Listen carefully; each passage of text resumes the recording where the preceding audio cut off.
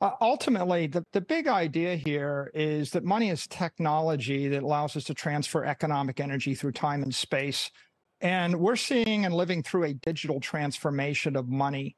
Everybody wants to move assets at the speed of light, friction free, 24/7, 365. MicroStrategy's Bitcoin strategy is just a way to invest in that. And the enthusiasm over Bitcoin is really billions of people on the planet that want to move their money faster and more frequently, and they're chafing at the restrictions of the 20th century analog finance economy. The most exciting thing going on right now in the digital monetary world is Lightning. Lightning is a layer 2 open protocol for moving Bitcoin transactions in a split second for a fraction of a penny. In essence, Lightning is money over IP.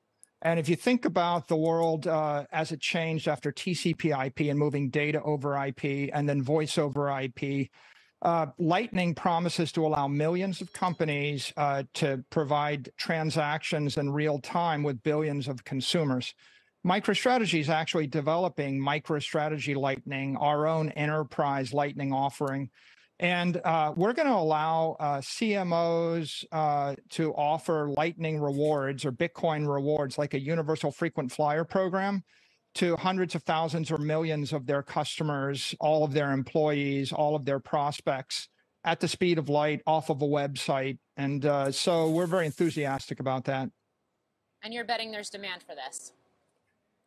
Yeah, like right now, companies spend billions of dollars on digital marketing. They give it to Google, they give it to Facebook, and they spend that money on ads in order to get people to come to their website.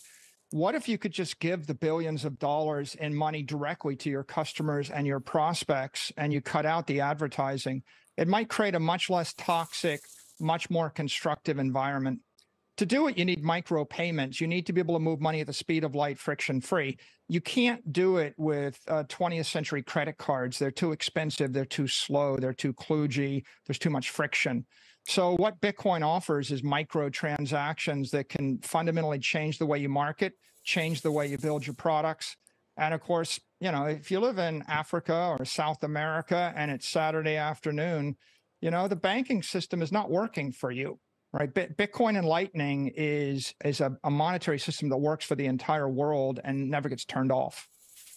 Yeah. So what do you say when Charlie Munger from Berkshire Hathaway earlier this week publishes an op-ed in the Wall Street Journal and says, quote unquote, a cryptocurrency is not a currency, not a commodity, not a security. Instead, it's a gambling contract with a nearly 100% edge for the house, entered into a country where gambling contracts are traditionally regulated only by states that compete in laxity. And obviously, the U.S. should now enact a new federal law that prevents this from happening.